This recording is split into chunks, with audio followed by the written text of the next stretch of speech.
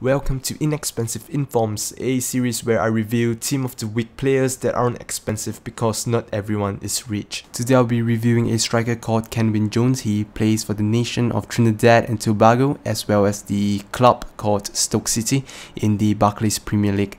Now he is a target man kind of striker. So he's very physical and big size, and I'll just talk more about that in a while. So let's just go on to his card stats here. He has 79 pace, 76 shooting, 62 passing, 76 dribbling, 56 defending, and 88 heading. So that is his standout trait. Is basically his heading attribute. So you can see here he has 89 heading as well as 84 jumping. Together with his 1.87 meter tall height. He is supposedly a beast in the air, but we will have to see that in a while. So he's right footed and he has a low, medium attack and defensive work rate respectively, and his work rates I will have to talk more and discuss with you guys in a while. He has 3-star weak foot, 3-star skill move. So now this guy here, Kenwyne Jones, is actually a quite decent striker, considering that he is supposedly a target man. He has 79 pace, and if you look into detail, he has actually 80 acceleration, 80 agility. So it's actually quite decent pace stats there. So other things that stands out for him is that he has a very good shot power, 94 shot power, and he can take decent penalties as well. Now, other than that, he is actually rather let down by his work rate.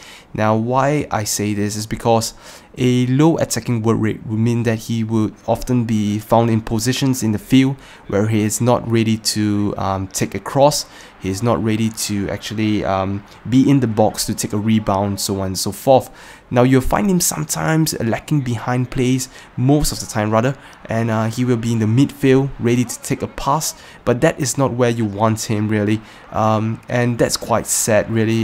He has really decent stats, and he's supposedly a very good striker, especially in the air, but when I played with him, often I find him in places where he is not ready to take a header, not ready to challenge for the ball in the air.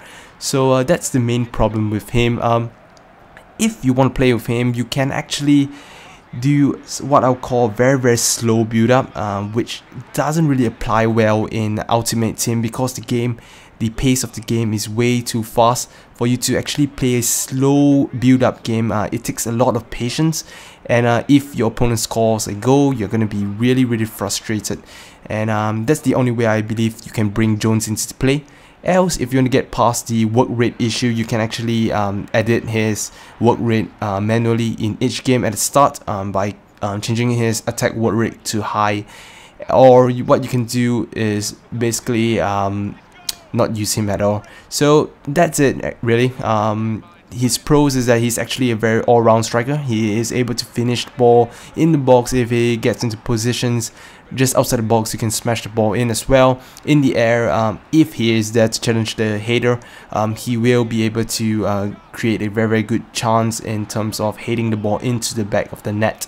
Other than that, his work rate is horrible, and so yep, if you're those that play very fast counter-attacking football or fast build-up, do not expect to see Jones in the box because he will not be there due to his work rate as well as his pace not being of the fastest to catch up with the play. So that's about it really. That's Kenwyne Jones for you, and I hope to see you guys again soon.